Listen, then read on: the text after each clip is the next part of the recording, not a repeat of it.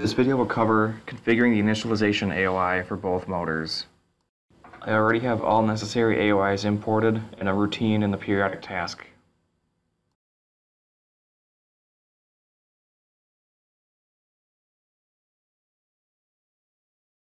The periodic task is set to update every 10 milliseconds. The periodic task houses the LinMot housekeeping, the initialization, and your native Rockwell motion commands. In the initialization routine, we will start creating tags for this AOI. This AOI is initiated once drive connection has been established. The purpose of the AOI is to set the communication path for the timestamp data, allows you to set the position scaling factors, and gives you 4 channels to read and 4 channels to write that are in the controller tags.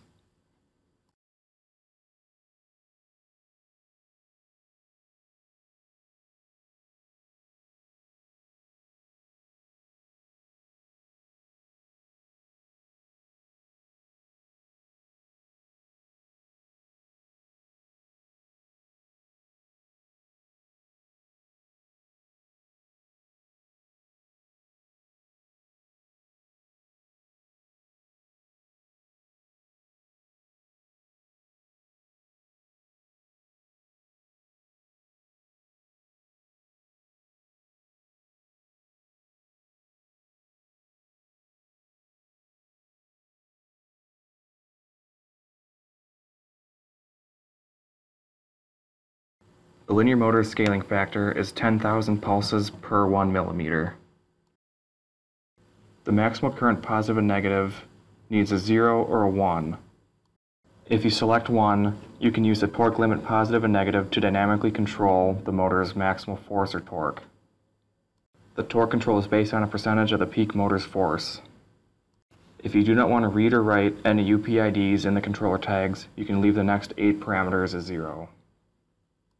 Now we will set the communication path. We will leave the message type as CIP generic and will change the service type to set attribute single. We need to change the instance, the class, the attribute, the source length, and the source.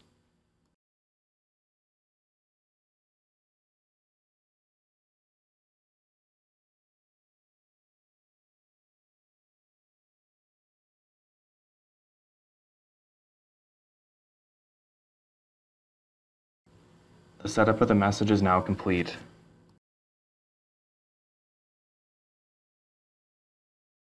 Next, we will move to the initialization AOI for the rotary motor.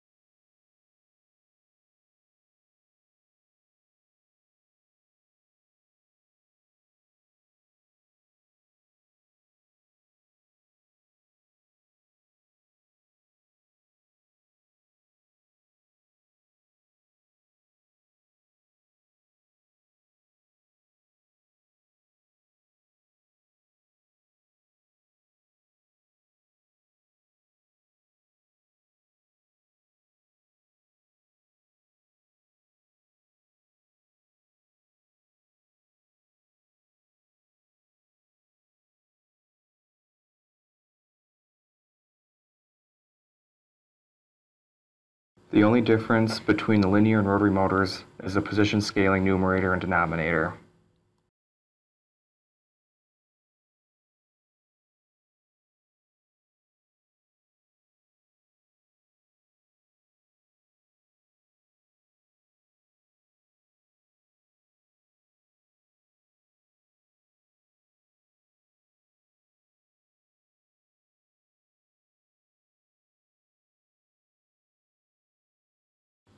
Thank you for watching.